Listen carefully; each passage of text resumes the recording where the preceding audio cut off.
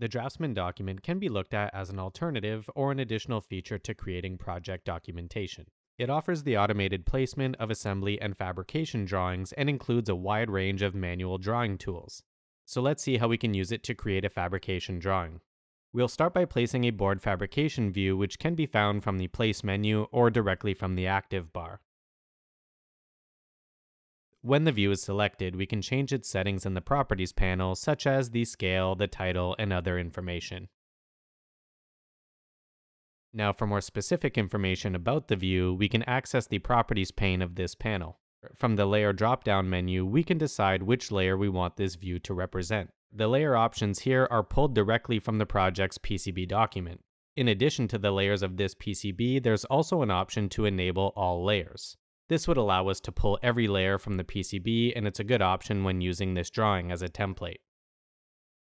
We can also change which side of the board we want to display, along with the rotation to better fit our documentation needs. The drawing mode allows us to define how certain objects are rendered. If the full option is selected, these objects will be fully rendered. And if the simplified option is selected, only the contours will be displayed. And similar to how it works in the PCB document itself, we can change the viewing mode of the polygons in our design. Since we may not want every single layer displayed, we can jump to the Layers tab of this panel and enable or disable the layers of our choice, similar to the View Configuration panel. Now that we're done with the fabrication view, we'll look at placing a drill drawing view, which is accessible from the Place menu or the Active bar as well.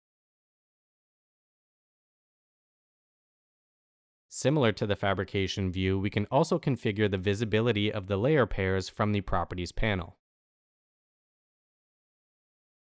More importantly, we can configure the drill symbols for this drawing as well.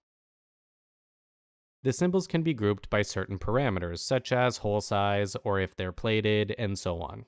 If they are grouped by a parameter, the table will give you an updated view based on what you've selected. Once you're satisfied with the grouping, you can make changes to the symbol graphic size and style as you wish.